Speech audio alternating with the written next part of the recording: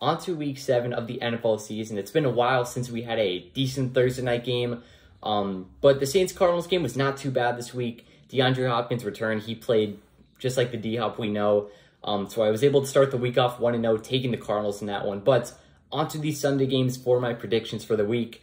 I'm going to start out with the Sunday Night Football game, Steelers versus Dolphins. The preview of this game is going to be coming out in a couple hours later tonight, but Tua Tagovailoa is finally back for the Miami Dolphins. He went out, they lost three in a row after a 3-0 start. I think with him back, the offense gets flowing. The Dolphins should be able to win this game. For the Steelers, Kenny Pickett is not missing any time after being concussed last week versus the Bucs. Steelers, we thought that they were kind of a joke, but they were able to pull out an upset versus the Bucs, so that's something to keep an eye on. I'm looking forward to the game tomorrow night. Falcons versus Bengals.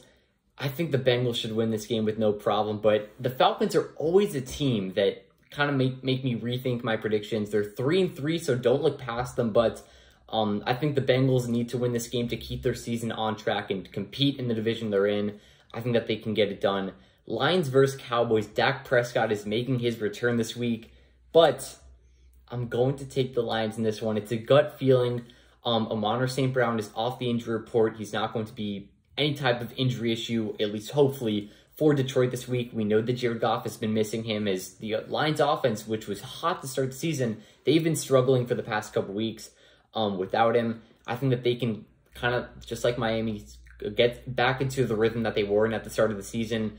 Cowboys defense has been playing really, really good behind that leader and Micah Parsons, but I do think the Lions can get this done. I think that they will. Colts versus Titans. Winner of this game regains possession of the AFC South title, at least for the first 7 weeks of the season. The Colts are coming off of that comeback versus the Jaguars where they were barely able to beat them. The Titans are coming off of a bye week, so it makes sense that they could potentially win this game, but with the gut feeling, I'm going to go with the Colts in this one. Colts are off to a 2-3-1 start this season, I'm pretty sure. So, no, 3-2-1 after their win last week.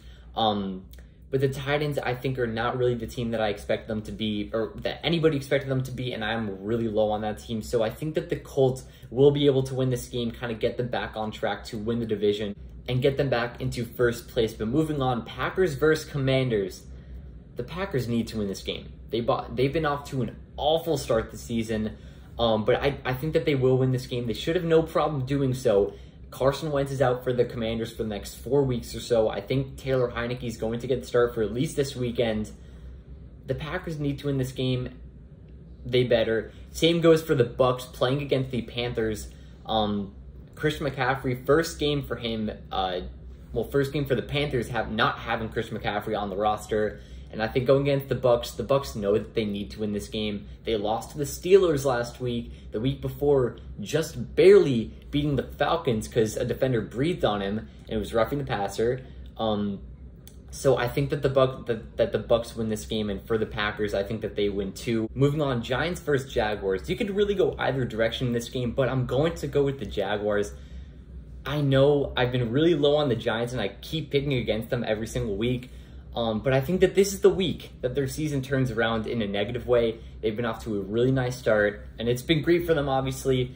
5-1 to start the season, but I really do not see this team going 6-1. The Jaguars started out the season pretty well, but they've been kind of sluggish lately. I think that they can get it done against this Giants team, though. Moving on, Browns versus Ravens. I'm going to take the Ravens in this game.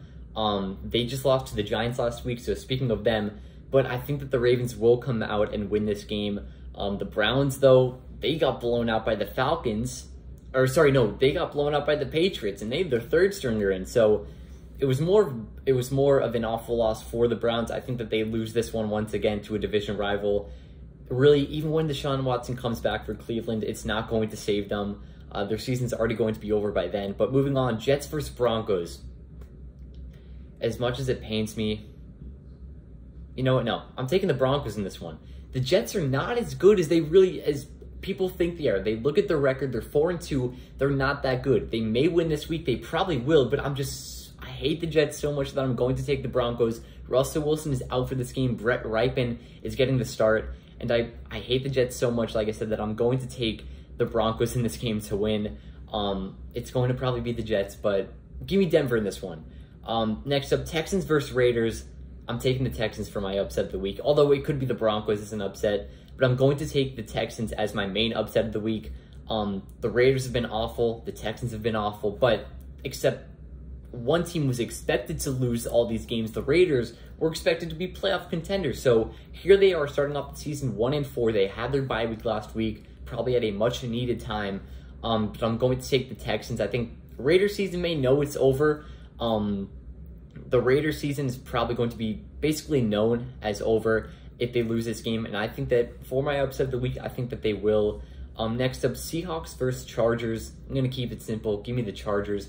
Seahawks have been really nice this season. Geno Smith has been a Pro Bowl type of quarterback. I think that he may even make the Pro Bowl, but I think the Chargers have been off to the best start. Luckily, they're 4-2, very ugly 4-2 start, but I think that they can get it done, move on to 5-2. Chiefs versus 49ers. This game is a must-watch game if CMC makes his 49ers debut tomorrow.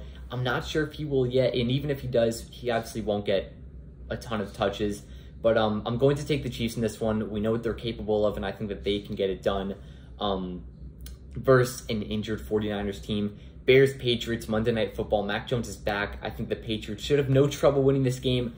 Prayers up that the Bears can pull out with the win, but I think that the Patriots will be able to get it done. Unfortunately, the Bears are just really awful. No surrounding pieces for Justin Fields, and he cannot get anything to work for his life. So I'm going to take the Patriots in this one, but that'll wrap up my Week 7 predictions. I'm looking forward to a fun week of football. Either way, that'll wrap up. Hope you guys enjoyed. See you in the next one. Have a great day. Peace.